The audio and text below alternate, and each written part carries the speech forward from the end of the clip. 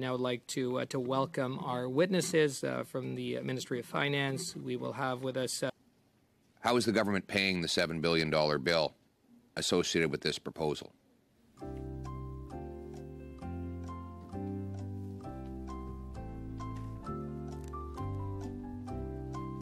That question is directed to who, Mr. Poilievre? Anyone who wants to answer it.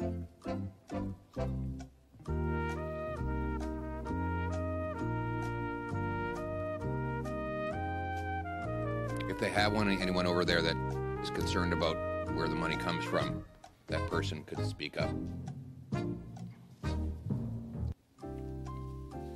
Maybe you could choose one of the witnesses.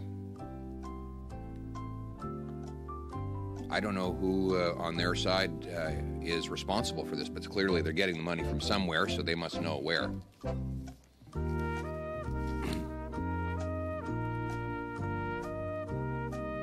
Anyone here from Finance Canada? I see Mr. Baylor. Mr.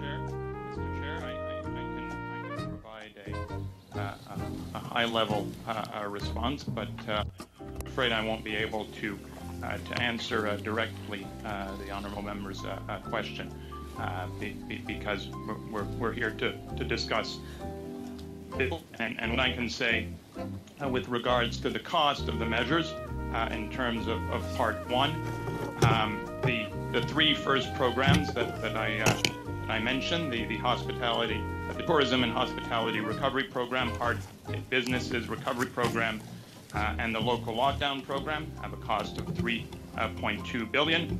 And where's sorry, Mr. Baylor, where's the money coming from? Well, Mr. Chair, that is within the government's broader macro economic framework, and I'm not I can't speak to that. So you don't have anyone. It's just that we're being asked to vote in favor of another $7 billion of spending. And the obvious question is, where's it coming from? Mr. Chair, as I indicated, I can discuss the contents of the bill, and I appreciate the question, but I can't answer that question.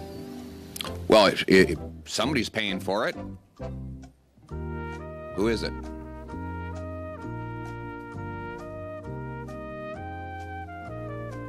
Did the Tooth Fairy? No answer. We're here respectfully to answer questions to C2 as we study. Right. C2 has a $7 billion bill. That's the price tag. Right. That's what I'm asking about. Where's the $7 billion coming from? There's a lot of people are willing to talk about how they're spending the money, but no one wants to talk about where it comes from. How many witnesses do we have here? We have the number? Mr. Chair? 10? Is it 10? 10 witnesses? 10 witnesses to tell us about how to spend money, but not a single one to tell us where the money comes from. Anyone, Mr. Chair, can you help us? Mr. Poilievre, the floor is yours to ask your questions. Well, I've asked the same question 5 or 6 times. No one seems to be able to answer it. I'm just worried that the answer is not one my constituents are going to want to hear. Because right now, I have 30-year-olds living in their parents' basement because housing inflation has priced them out of the market. I have single moms in my neighborhoods that can't afford a healthy basket of groceries to feed their kids. I have seniors whose savings are being vaporized by inflation. And now we have the prospect that deficits are going to drive up interest rates. So you can forgive me if my focus today is not on all the wonderful things the government's spending money on, but instead on where the money comes from. Because so far, all the money seems to be coming out of the pocket of working class folks Point of order, who are paying record inflation. Mr. Poilievre? I have a strictly technical question. That is, where's the money coming from? $7 billion cost. The money must be coming from somewhere. Like, is there a money tree? Is there a printing press?